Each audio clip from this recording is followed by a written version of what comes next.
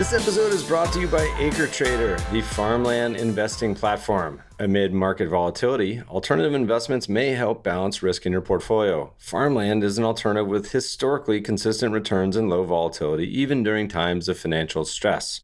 AcreTrader makes investing in farmland assets available to individual investors with a simple online platform. Visit acretrader.com/meb to sign up. Securities offered through AcreTrader Financial, LLC, member FINRA SIPC. Private placements involve a high degree of risk and are speculative, illiquid, and may result in total loss of investment. Past performance is not indicative of future results. Gabriela, welcome to the show. Awesome. Thank you so much, Meb. Thanks for having me. Where do we find you today? I am in a getting colder New York City at the JP Morgan office here. Awesome. Love the city during the holidays. I'll be there the first week of April, listeners. Maybe we'll have to do a meetup or something. I've never seen a Yankees or a Mets game. So if they're in town opening week, maybe we'll do a meetup there. We're winding down the year, 2023, soon to be 2024. How's this year play out to you? Huge surprises, totally exactly as expected. What's it been like for you as we start to wind down 2023? It is the season of year ahead outlooks. So we have been doing a little bit of a look back at this year and a look ahead, of course, most importantly. I think the number one thing I would say this year is we have been very pleasantly surprised from a macro standpoint. So that much hyped up, talked about hard landing, definitely never materialized. If anything, we got above trend growth this year, on track of something close to 2.5% growth. We've also been pleasantly surprised, I would say, especially by the supply side of the economy. We've had improvements when it comes to the labor market, productivity, and as a result, we have had the expected fall in inflation, but for a good reason, which is supply side improvement, not demand side weakness like we had expected. We've also had some surprises, I would say, when it comes to market performance, most especially on the negative side by fixed income. We had expected a much better year for yields to have already peaked in 2022 and for this to have been a high single-digit return kind of year. Instead, we got a lot more volatility and so far low single-digit positive returns. On the equity side as well, on paper, it's been a strong year of recovery for equities like we expected, but very much concentrated on those magnificent 7 stocks. And we had not expected that level of AI enthusiasm and that concentrated performance. It was a pretty nasty 2022 for sort of the traditional opportunity set. This year, I think people will be drinking a little more champagne than sparkling water or whatever it may be in a beer from last year. 2024, all right? So this year is soon to be in the bag. Let's take a look out to the horizon. Is this going to be another T-bills and chill sort of year where people have all of a sudden got all this yield they never had before and they're just going to chill out? Or as we look around, we can start with the U.S. What are we thinking? So we're thinking if 12 months from now, the strategy is still T-bill and chill, then they're going to wish they had done something different today. And that's because we really think we're at peak rates when it comes to Fed funds rate and when it comes to just the whole yield curve. And what you normally see 12 months after these transition moments is that you have duration outperform and you have equities outperform, just pure cash. So this is one of our biggest challenges, is getting investors to appreciate reinvestment risk. It might look great to have cash at 5.5% today, but where will it be 6 months from now, 12 months from now? On an absolute sense, and then also in a relative sense, the kind of opportunity costs we could have by not having locked in the yields where they are in fixed income and taken advantage of some discounted valuations within pockets of equity markets. We were talking about bonds. We said, and you can't obviously put too much weight on this, but it's pretty rare for a big asset class like U.S. stocks, 10-year bonds, commodities, REITs, to decline multiple years in a row, meaning like 3 years in a row. It's actually pretty rare. And it looks like we're on pace for the long bond to print 3 down years in a row, if we're looking like, say, the 30-year, and which really only happened once, like the late 70s, early 80s. Now, I don't know how many people are saying, all right, I'm going to put all my money in zero coupon bonds at the end of the year because, I mean, they're down like 50% or something.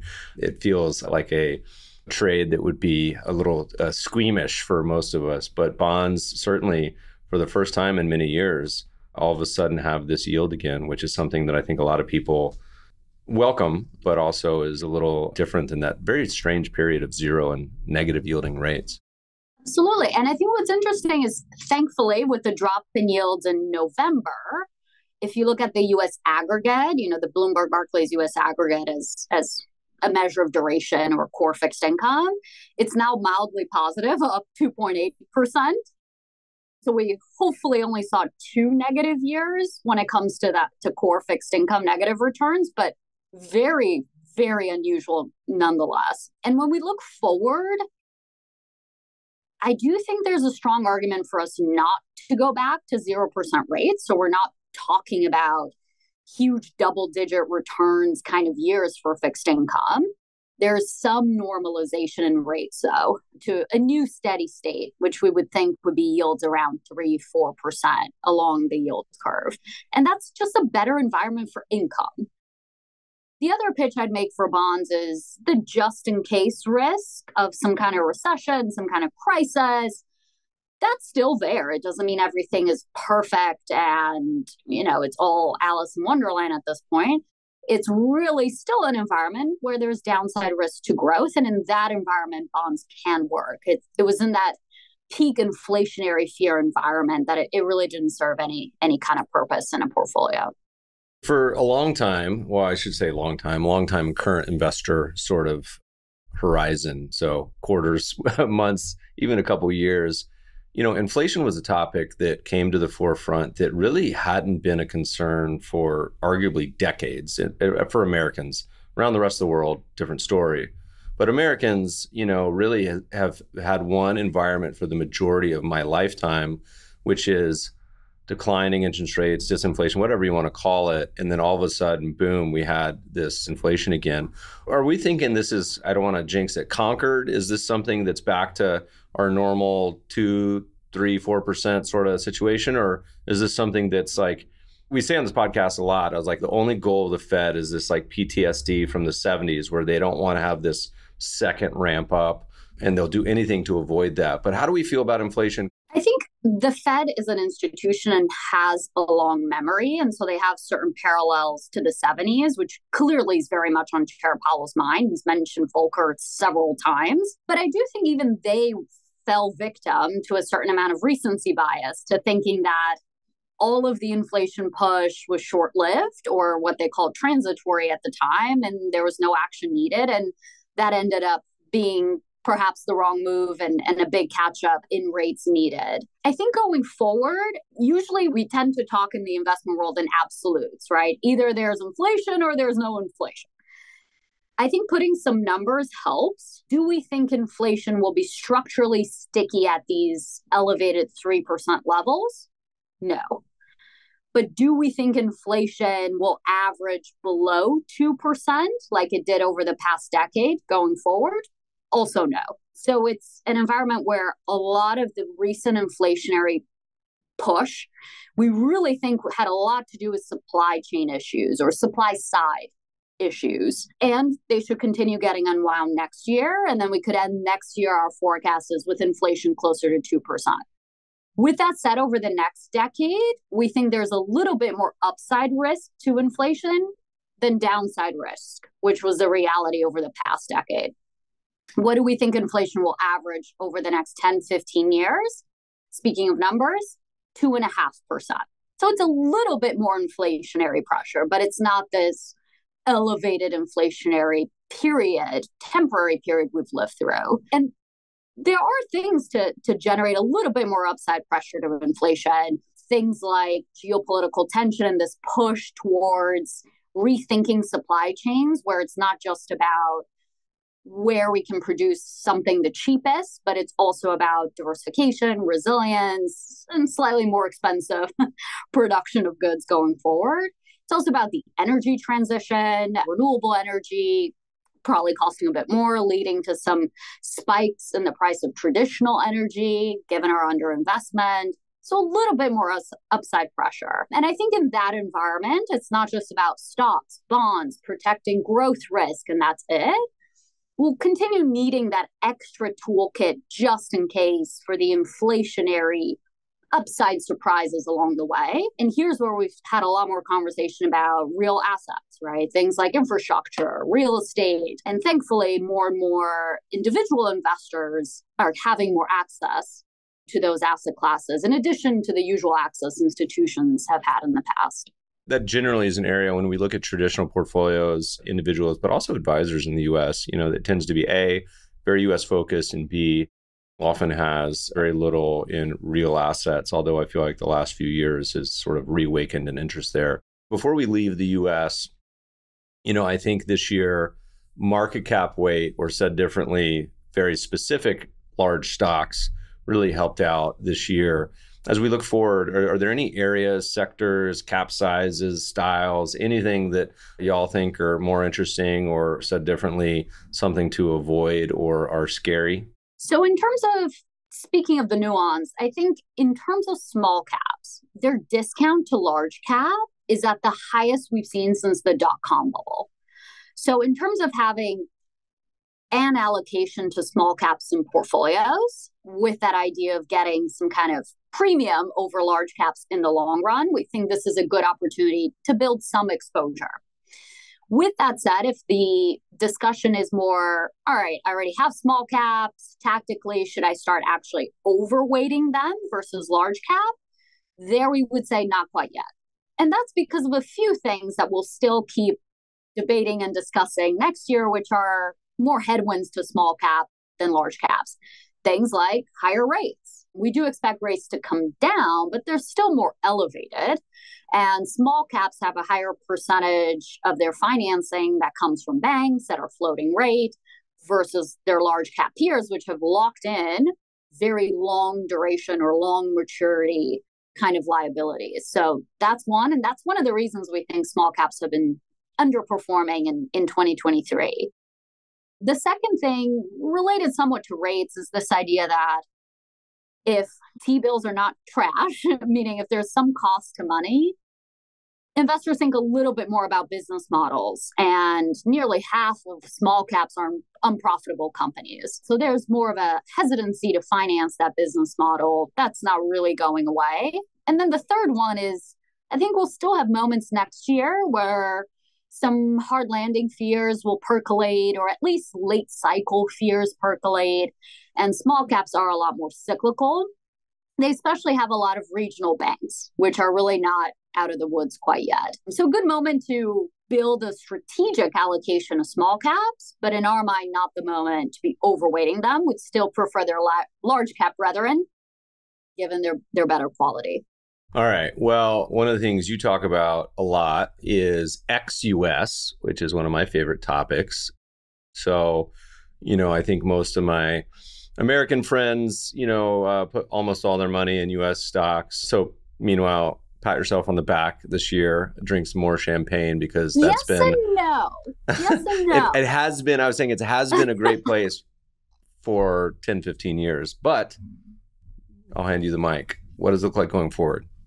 I am so finally really excited about the international story. We've had so many false dawns over the last 15 years. I completely understand the frustration with the thing altogether. The one thing we always mention to investors here in the US is, again, going back to that idea of recency bias, right? It has been a great 15 years of outperformance of US versus international, a great 15 years of dollar strength versus other currencies. But that's not always the case. The 7 years before that, you actually saw international outperformance. You actually saw the dollar declining. It tends to alternate. We go through these long regimes or long cycles. And the question was really just, when would we hand over the baton? And I think in a way, the pandemic was like a new race started. It allowed for a change in the environment that's actually more beneficial to international than it is the US. And it's the same discussions we've been having. Inflation, You finally have inflation in Europe and Japan. This is what they've been kind of hoping for, praying for, working towards for 15 years. And to them, to an extent, it's welcome, right? Think about it. Inflation means higher prices. It means companies are raising prices. It means better revenue growth, better earnings growth. That's a key ingredient that wasn't there. That's now there. Number two, higher interest rates. We're done with negative interest rates. That's also a huge change. And did you know the S&P is up 20% this year? What else is up 20%? Japanese banks. This is a huge game changer for Japanese and European banks, right? Higher interest rates. It means they can earn interest on their excess reserves with central banks, which they haven't for nearly a decade. It means they can charge higher spreads on the credit or the loans that they make. So huge, huge, huge game changers there from the nominal growth environment, the interest rate environment. One last thing I would say is finally, after a decade, European companies, Japanese companies have started paying attention to shareholders again. I don't know that everyone knows that Europe and the US have the same buyback yield. Europe has discovered kind of the magic of returning capital to shareholders, not just via dividends, but via buybacks. Japan, record high number of buyback announcements. So there's also just much more focus on realizing value for shareholders, which is a huge change. And this is just in the international developed space, but one that's been just left for dead for a long time. And we're finally starting to see things turn around. Flows have started to turn around the past few months. Yeah, we've certainly seen that in the data and talk about how some of these historical dividend yielding countries, companies, sectors, ex-US have really embraced this trend towards governance and thinking about how to best use shareholder yield, shareholder capital. Japan certainly sparked the attention of Uncle Warren Buffett and others. So it's a fun story. We've seen really Japan come full cycle. My goodness, what a strange 30 years it's been there. And all of a sudden they're cheap and nobody cares, including most of my friends in Japan. But that seems to have turned the corner in the last year or two. So we'll see how the sentiment shifts if they start. And amazing that, to your point, Japan, the reason I said almost is Japan is up 28% this year. Of course, it has had yen weakness. So in dollar terms, it's slightly underperforming the US, up 15%. But if indeed finally the Bank of Japan gets going next year and starts raising interest rates, for which there's a lot of pressure in Japan for them to do, because there's a slight amount of panic from the Japanese that finally there is inflation and that the yen's quite weak, then that suggests shrinking interest rate differentials with the US, stronger yen, and then you get a nice cherry on top from the currency for a US-based investor. You talked about the dollar. How do you think about it? How should investors think about currencies in general as we're thinking about these markets, as we're thinking about fixed income, as dollars had, they look like, you know, this massive run, and it looked like whatever it was, a year or two ago, kind of peaked, but then it kind of seems to have coming back. What are you guys thinking about here? I got some travel to plan, so what do you think is going to happen? We have this awesome graph in our guide to the markets that I think is so, you take the dollar real effective exchange rate. So one of the indices of the dollar versus the major trading partners adjusted for inflation. You take it all the way back to the 70s. And it's amazing. It goes a decade where the dollar gets stronger, followed by a decade where the dollar gets weaker, and then on and on and on we go. It's amazing. And it aligns with these changes, right, in the macro environment, capital flows, and just valuations. So we do believe that October of last year was one such turning point where the dollar peaked, and that we're in the very early innings here of this ball game, other side of the dollar weakening. I think in the long run, when we model out currencies, it's all about inflation differentials, GDP per capita, purchasing power parity, and that's all fine and good, but you need a catalyst. By those measures, the dollar is expensive. What was missing was a shorter term catalyst. And I do think we have that now. We find that things like interest rate differentials are super important. So this idea that the Fed can start cutting rates next year ahead, in our view, of European central banks. The Bank of Japan has yet to get going. And by the way, that we won't see these countries take their rates back into negative territory means shrinking interest rate differentials, lower dollar. And there's been volatility up and down this year, but it was amazing to see November when we did have this 70 basis point drop in the 10-year yield, the dollar weakened 3.5% in 1 month. So things can change very quickly related to interest rate differentials. From an expensive starting point to us means the dollar can be a really nice tailwind for currency returns. And normally we think about unhedged international exposure on the equity side. Don't think it's worth it on the bond side. It just adds volatility, and that's not really the point. But for equities, we do tend to think of it unhedged, and so that would help overall returns. You guys have one of my favorite, I mean, everyone loves the guide to the markets, but one of my favorite charts in the guides to the markets, and we'll put this in the show note links, listeners. It's like a Alps mountain range where it's the US versus foreign stock performance for the last 100 years. And then you see like the Mount Everest of returns being this last cycle in US stocks. And then JP Morgan has decided, I'm agreeing with them, that cycle's over. And you have a tiny little like sand dune of foreign performance. We'll see if that reverses again. We'll see how long that lasts. We're hopeful. We are. Yeah. And it's interesting, Meb, I don't know if everyone knows, but we look at the Morningstar categories for flows, and it was never international, right? It was all kinds of other things leading the pack. This year, the fifth category that saw the most inflows is foreign large blend. So I think that's a sign that mentality shifting, flows are shifting. We talked about international developed, but there's a very strong argument for the emerging market side as well. Well, that seems like a good segue into one of the topics you talk a lot about. It varies over the years on people's interest with China, which is, sometimes people are euphoric and China is this juggernaut that is going to make Japan in the 80s look like, a small opportunity set in country. And then other times, like probably now or the last year, where China seems like it's universally hated and the sentiment is low and PE ratios are scraping the bottom. How should investors think about China? It's been a bit of a basket case for the past 10 years. What are you guys thinking about? Yeah, and it's been an especially tough 3 years, really, since the peak of the market in February of 2021. The interesting thing is it's a market of very high beta. We talk about it in the US, right? A correction is a 10% drawdown, a bear market is 20%. For China, a correction is a 20% drawdown, a bear market is a 40% drawdown. So it's double the vol of the US.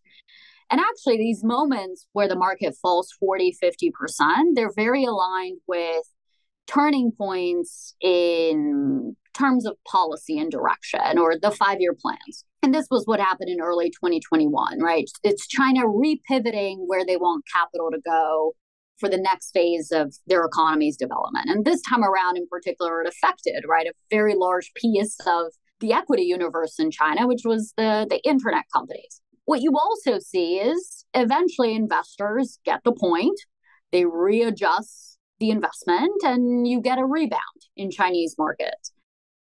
What I think is happening is there's a shift in mentality, I think, towards investing in China from, all right, I'm willing to tolerate this volatility that you're talking about, but I'm going to have a strategic large allocation to China and I'll just surf it out.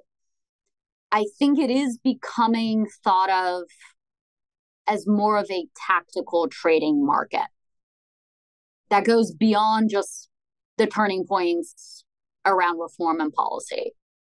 And what I mean by that is you're seeing these big swings in the pendulum of a lot of optimism and a lot of pessimism. And depending on where you are in terms of that pendulum and valuations, then investors feel more comfortable dialing it up a bit and then dialing it back down a bit. I think that's kind of where we are. It's just a lot more unpredictable going forward. geopolitical tensions, as well as a lot of competing priorities Chinese policymakers have now. And it's not just about growth for them anymore. Where we are now going for next year is, I think, on that pessimism end of the pendulum. You look at Chinese valuations, they're at 9.8 times. That's 15% below long-term average. It's the same valuation we were at October of last year, which was followed by China rebounding 60% from the lows. So a lot of conversations we've been having about investors is lack of conviction to be strategically overweight China anymore, but also a conviction that it's dangerous at this point to be too underweight, because we're probably on the cusp of things turning around, especially now that there's a bigger focus on putting a floor on growth for next year. At the moment, dialing down some geopolitical tensions. And obviously, there's just a lot of pessimism and underallocation. Let me try to get these in perspective. Even from the JP Morgan Guide to the Markets weight, let's see, that's roughly 60% US, and then emerging, just stocks. Emerging is probably, I don't know, it's usually around 12% of the total, of which China is like, I don't know, a third or half. So, yeah. So like 4% position, I mean, of the equities, that doesn't seem like much for most people. Although I bet if I were to poll what the average allocation to China is, it's probably going to round to zero for most Americans. Although the clips that I use from y'all's booklet more than anything are the various home country bias around the world. So not just the Americans putting 60% in, but particularly in Asia, but also geography, like within the US, where the people in the Northeast put most of their money in financials. Out here in Cali, it's tech. In Texas, it's energy. So you guys do now all sorts of thematic ones. We're doing like an entire China, is it China or Asia guide to the markets? It's like a whole section, or is it a standalone? Guide to China, yeah. So a way for foreigners to understand what's going on there. This is interesting because I think when we first launched that publication 3 years ago, I think the direction of travel we were going with institutional clients, big pension funds, endowments, was they were starting to think maybe a third of EM for China is not enough.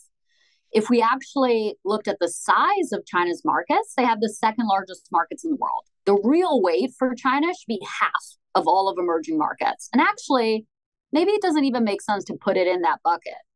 So that was kind of the thinking at the time.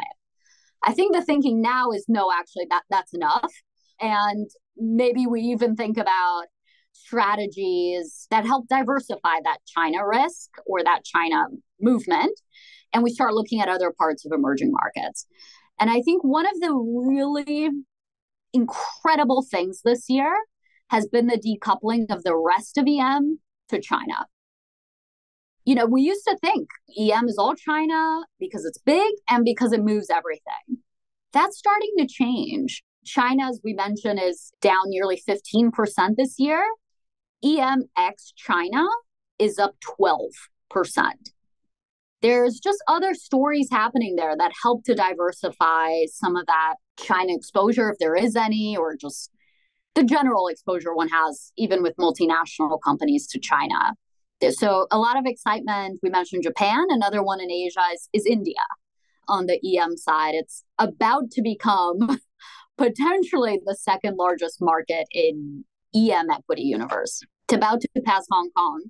Oh, wow. Okay. Yeah, you're right. I was looking at this China, ex-China.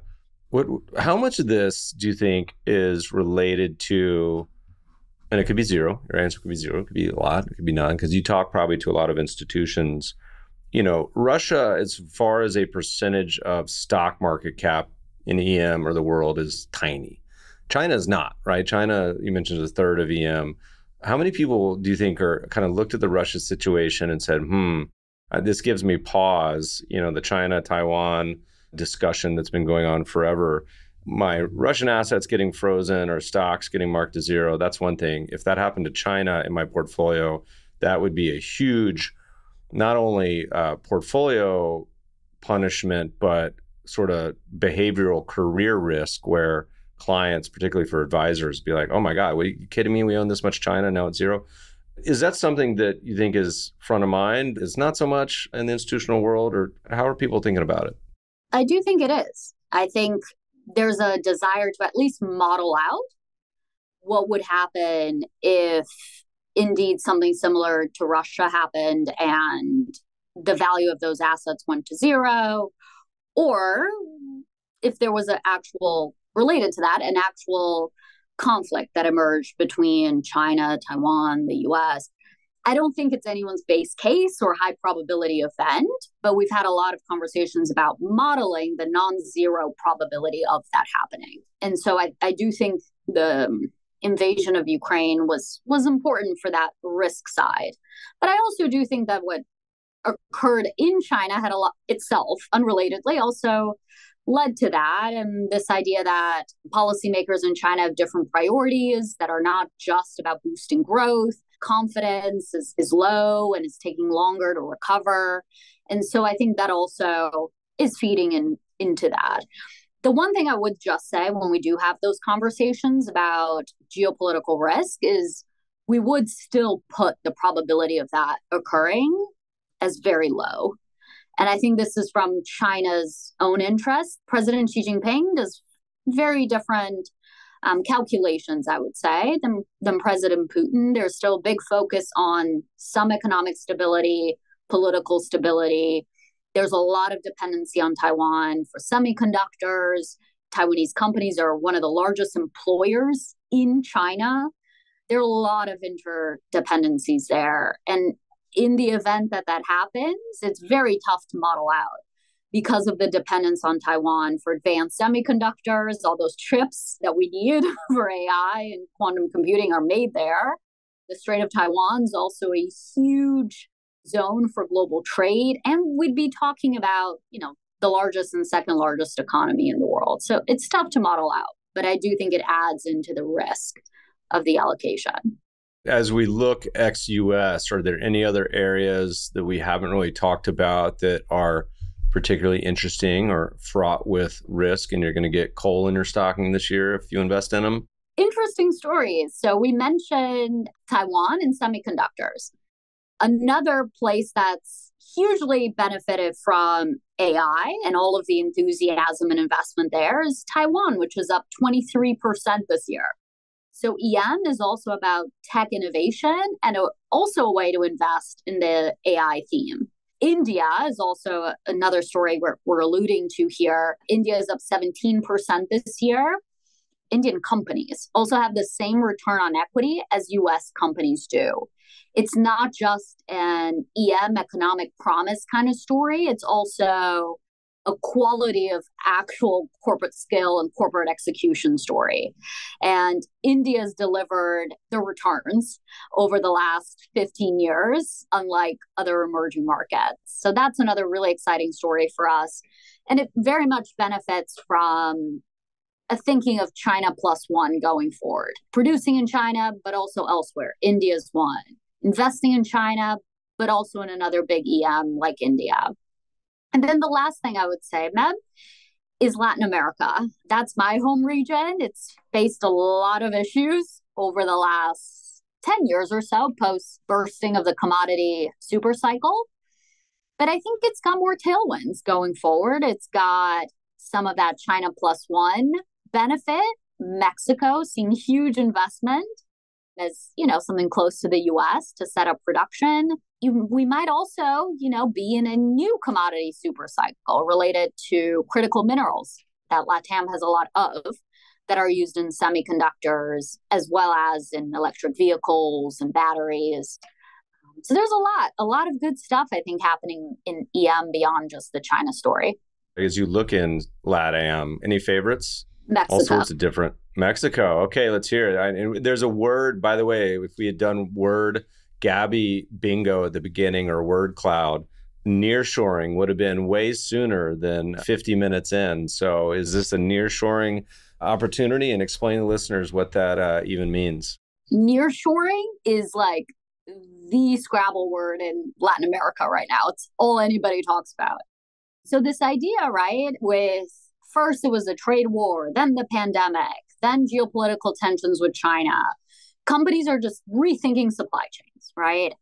And nearshoring refers to bringing production closer to the end consumer, wherever it may be.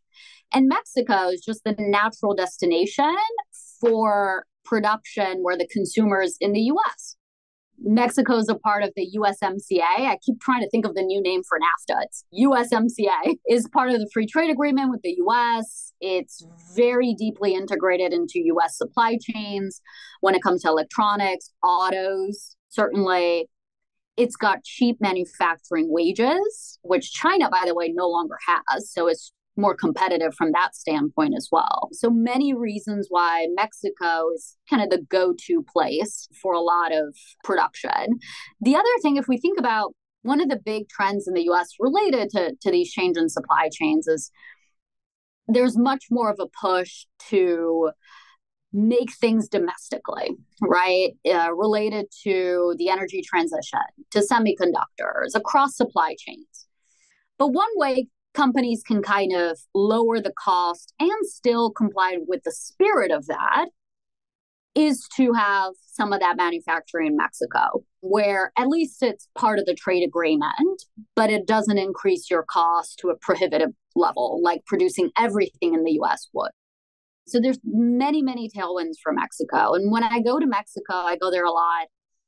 Clients tell me the north of the country, Monterrey, which is the manufacturing hub, is booming, booming, booming with US companies, European companies, Chinese companies setting up production there. So it's not just an idea of nearshoring, it's very much happening in practice. Now, how to invest in that in Mexico? The first big winners this year have been construction companies. So all the material needed to build all these manufacturing plants. But I think there's a bigger story there, right? More Mexicans will be employed. Eventually, their wages will slowly drift higher. That's a big boost to consumption and consumer companies. Even financial companies would benefit from that. So to me, that's actually a really exciting trend for the region, especially Mexico. There's a lot going on. We've seen a lot of excitement on the startup scene in LATAM, but also emerging markets over the past few years, where you've seen a lot of companies really graduate into what people would call the unicorns, but larger private companies, and hopefully will flow through to public markets as well. Yeah, related to e-commerce, related to digital banking, I think LATAM's very advanced in this idea of digital banking, kind of skipping over the traditional banking method and just having apps where you do everything, including banking, financial advice. We think we've got kind of the lead here in the US. I think they're even more advanced actually in some emerging markets because they can skip just the traditional banking method and kind of leapfrog it in some ways. This has been a whirlwind tour of everything so far. As we look out to 2024, what else is on your brain that we didn't talk about? Is there anything you're particularly excited or worried about as we look out to the horizon? So we always do think about risks. I think we've laid out a base case of a soft landing, rate cuts eventually beginning. This would be supportive for fixed income, for broader equities, that there are positive stories happening around the world. But of course, that's kind of the base case. One of the risks we talked about was reinvestment risk, but another one that we think a lot about is credit risk. So I think even in an environment where a soft landing might be the base case, we're still here in the beginning of a credit cycle. And that's just because of how elevated interest rates are. By the middle of next year, we will start really seeing the volume of refinancing for companies pick up, especially high yield, which tends to have shorter maturities, but also investment grade. And it's a bit critical for us to start seeing interest rate cuts as that refinancing wall is picking up. That's how you end up with a soft landing, is companies don't have to refinance at these levels. High yield company at 9.5, they can hopefully refinance at slightly lower and lower interest rates. So that's why interest rates are still the most important variable next year related to this idea of credit risk. Related to that, another risk is just business caution. Right now, we're in this, what some people have been calling, I think Neil Dutta of Renaissance Macro, soft landing nirvana. We're in this environment of growth is cooling, but not too much. What if businesses all of a sudden just get very cautious, stop hiring, or even start laying people off? That's an environment then where you get a traditional recession, the unemployment rate goes up, and then consumption contracts. So we'll be watching business confidence carefully. Of course, there's always a salient risk of geopolitical tensions. Here, specifically looking at the evolution of the tensions in the Middle East, whether the market reading thus far is incorrect and we actually start seeing actual energy production be impacted and you get some kind of spike in specifically oil prices. All of these are more downside risks to growth, I think, rather than concerns about inflation, even the energy one. And in that scenario, I think it brings us back to just having a little bit of core fixed income for those downside risks to growth. As we talk about winding this down, we got a couple questions that I'd like to spark a little bit of discussion. One is, what's something that Gabi believes that, when you sit down with your friends in New York over a coffee or some food, come out here to Cali and you're doing an ideas dinner and you say this, it could be a concept, it could be a statement, it could be a position that 3/4 of the table is going to disagree, shake their head, not agree with. So what do you believe that, and this is professional peers, that the majority of professional peers, what's something they wouldn't agree with you with? Do you think a lot of the conversation we've had so far, this whole international discussion, is something that the majority of people are still not convinced by? And I think it's that recency bias, but also the fact that it's been the right position. And we have had many false dawns where Gabi has come to Southern Cali to do a presentation and talked about international, and then it fizzled out. So I do think that that's still a non-accepted or non-consensus view necessarily. But I truly, truly, truly believe that there's a lot of value, alpha, to be had by having that international exposure, but especially that there has been a real shakeup here that we've been waiting for to truly feel like we're in a new regime. And I do believe that started in October of last year and that we're in the early innings here of this new ball game. This has been a Twitter battle that I don't know why I continue to engage in, but international investing, we had a tweet the other day because heard someone say international investing hasn't worked. And I said, okay, hold on a second.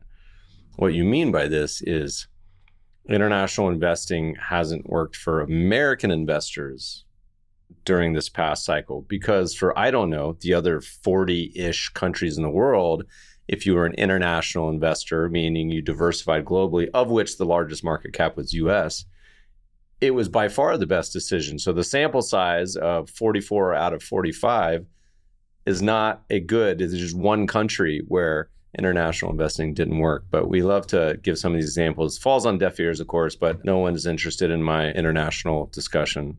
Another example that I always point out is also at an index level, international has not worked for a US investor, but that doesn't mean that certain pockets of it haven't worked. And we have an interesting slide in our guide to the markets that shows, let's compare it to the best performing thing the past decade, US growth. Actually, you do have pockets of international that have either kept pace or outperformed. European luxury, Asia tech, Europe biotech, and Europe renewable energy. It's just been very, very concentrated in the growthy bits, which are slightly lower parts of the index. But I think at a broader concept, I think now there's more of an argument actually, not just for the growthy bits, the value bits, and hence for broader outperformance. What's been Gabi's most memorable investment? Good, bad, in between? Anything come to mind? China's certainly been a wild ride, I would say. I do continue believing a lot in especially A shares. I do think from China's interest, that's the market they want to develop for their own Chinese investors to invest their pool of wealth.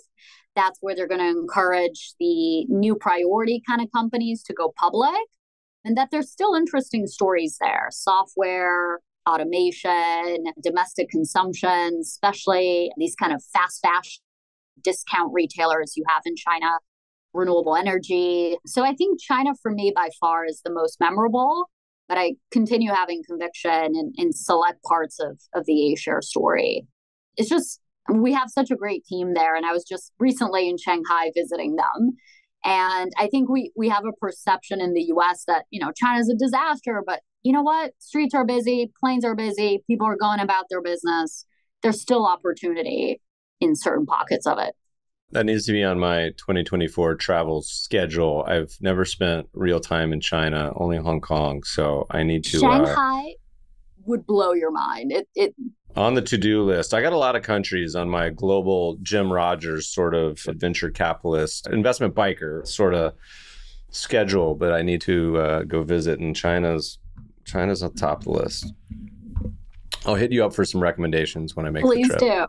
Please do. Gabi, we're going to add a lot of the things we talked about today to the show notes, all the various guides, which I'm actually going to go re-download and then flip through after our chat today. Where's the best place to find you, your writings, your various TV appearances? People want to find Gabi. Where do they go? Gabi's LinkedIn has a lot of it. Also, jpmorganfunds.com. Perfect. We'll add it to the show notes. I refer to myself in the third person, but yeah. Gabi, thanks so much for joining us today. Thank you, Meb. I really appreciate it. I'll keep listening.